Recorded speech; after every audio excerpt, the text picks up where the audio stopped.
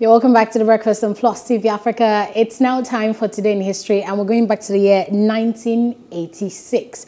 On this day in history, September the 8th, Oprah Winfrey went national. The show was broadcast, nationally for the first time today in history.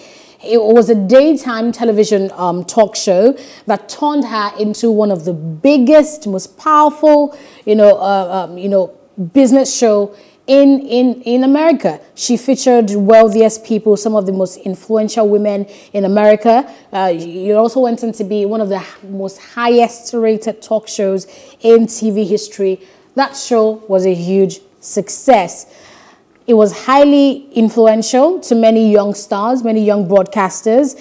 It was also one of the longest running daytime television shows in history. Oprah Winfrey used that platform to go ahead to educate people. She featured book clubs and interviews, self-improvement segments, philanthropic forays into world events as well. Winfrey truly became a media mogul, and she branched out into books and magazines, radio, musical theater, and the web. She even owns a school. So Oprah Winfrey really is an embodiment of, success of the woman. And she really has blazed the trail, shined the lights for the rest of us to follow. And it was on this day in history that our television show went national.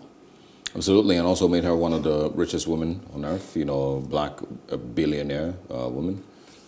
She also, of course, set the pace and created, what television, is, and talk shows really should be for a lot of people. She basically walked so that many people that we see today could run on television. All right, let's move to 1978, and this happened in Tehran. It's something called Black Friday. It's a Black Friday massacre, where 88 lives were lost on this day. And I said earlier that this is something, an event really that changed the history of that country. It's a Black Friday massacre by soldiers against protesters in Tehran, and it resulted in 88 deaths. It also marked the beginning of the end of the monarchy in Iran. The deaths were described as a pivotal event in Iran revolution that ended any hope for compromise between the protest movement and the regime of Shah Mohammad Reza Pahlavi.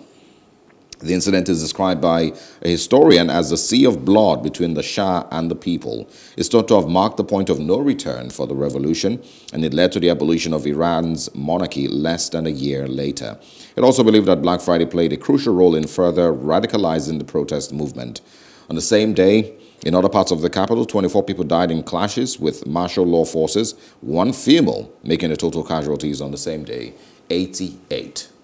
So I like, for me, the interesting part of this whole story is the fact that it changed and it ended the monarchy system in Iran. Sadly, lives had to be lost, but every now and then in history, in countries, a very, very, very disastrous or dastardly moment goes on to completely change the direction or trajectory of a country. A lot of people were thinking, maybe it was the NSAS protest here in Nigeria. A lot of people thought maybe it was the Occupy Nigeria protest in 2012. There's been, one instance here or there, but that hasn't happened in recent times. But, once again, something needs to move, really, for something needs to give, that's the thing, that's the word, for change, to eventually occur. Hopefully, it might be tomorrow in the Southeast. I hope that, people in the South will be able to see that, yes, we also have a voice. Yes, the IPOB has its say. Some of us are sympathetic to their cause, but we also have a voice. We're not going to sit home on Mondays anymore. Indeed. This really was a day that changed everything for Iran, and I believe that every people really have a breaking point. Absolutely. All right. That's it on Today in History, 1986, when Oprah Winfrey first went national. And of course, in Tehran, the Black Friday massacre happened on this day in 1978. Stay with us when we come back. We're going into our first major conversation for today, and it is concerning the president's visit to Imo State, where he's going to commission certain projects, and the IPOB declaring a sit-at-home order for the same day. How do things play out? We're going to be joined by the Deputy President, Ohaneze Ndigbo Worldwide, Uche Okuku, who's joining us this morning. Stay with us.